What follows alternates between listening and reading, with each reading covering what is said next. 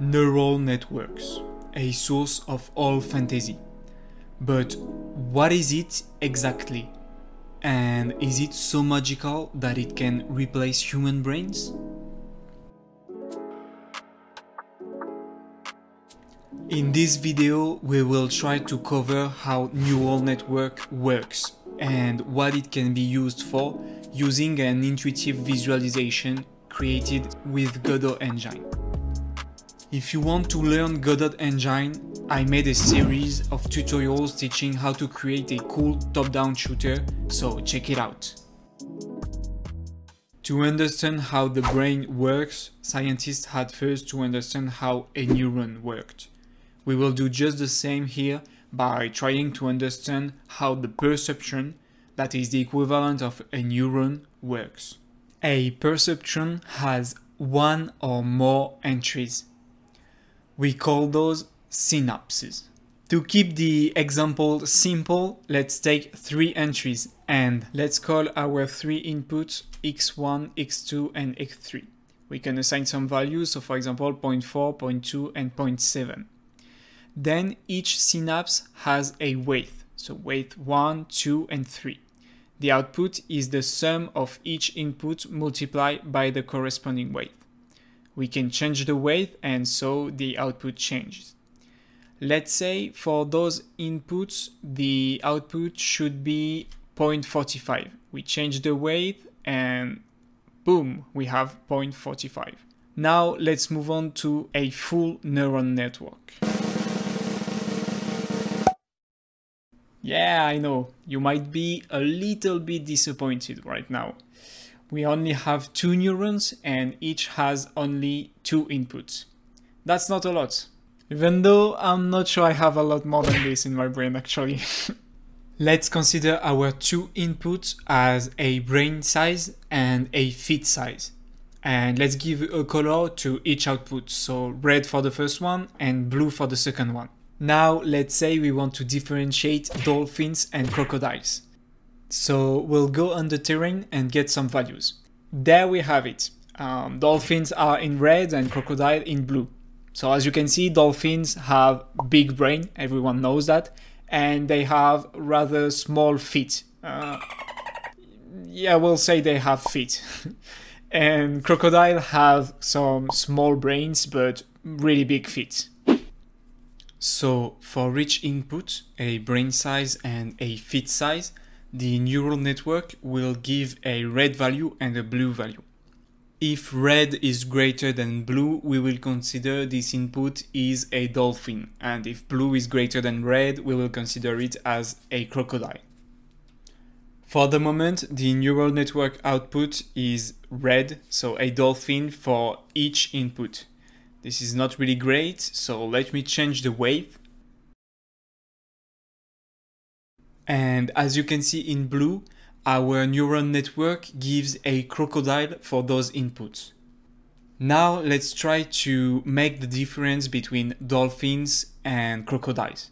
So I adjust the weight and here we are. As you can see, all the dolphins points are in the red area and all the crocodile points are in the blue area. So we can consider this as a success and our neural network is now able to make the difference between dolphins and crocodiles. So if we give a new input, a brain size and a feet size, but we don't know the animal, it will say if it's a dolphin or a crocodile. Let's now consider a new dataset. We'll have shrimps in red with small feet, small brain, and elephant in blue with big feet, big brains. But you can see the line always goes through 0, 0. So I cannot differentiate properly shrimps and elephants. This is due to the fact that when we set our input to 0 and 0, the red output is equal to the blue output, and they are both equal to 0. So that means we are on the edge of the blue era and the edge of the red era. That means the line will go through 0, 0. But this is not the end. We have a solution to this. We need to go back to our perceptron and add some biases. So we call our bias B, and as you can see, it is another parameter we can adjust to change the output.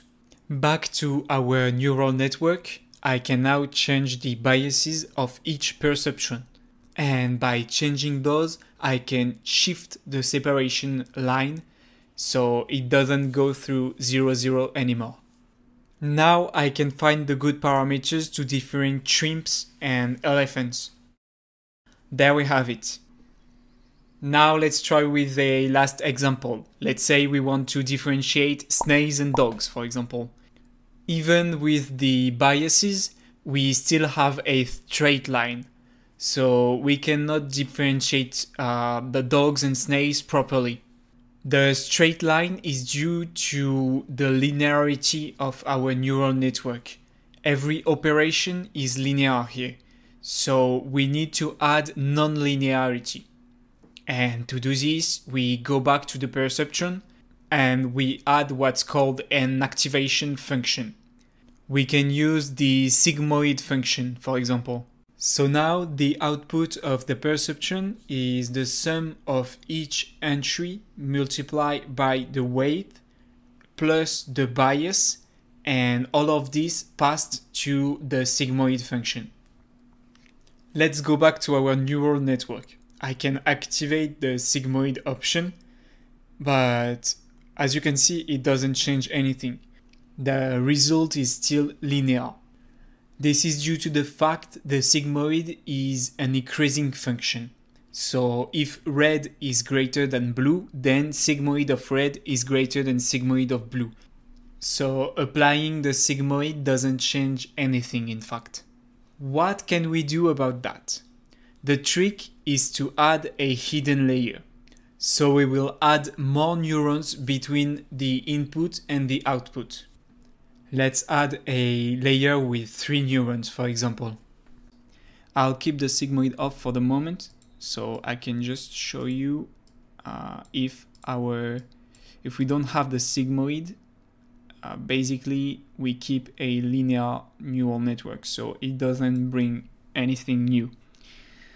As you can see, we still pass by 0, and if I add some biases, we can move around like this. Now let's activate the sigmoid. The main difference now is that we compose our sigmoid function, which means we are doing sigmoid of something. And here we can already see the neural network is not linear anymore because we have a little bit of curve. But let me show you, if I change this weight, you can see we are absolutely not linear. We have a nice curve here. So now let's try to move the red area around so it can define correctly our snails and dogs.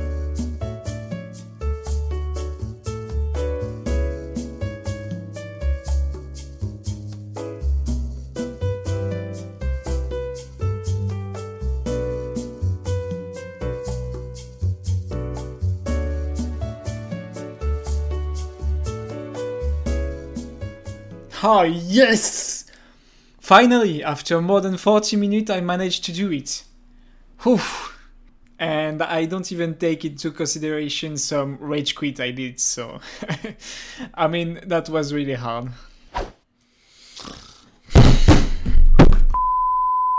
But that's good, cause it makes my next point.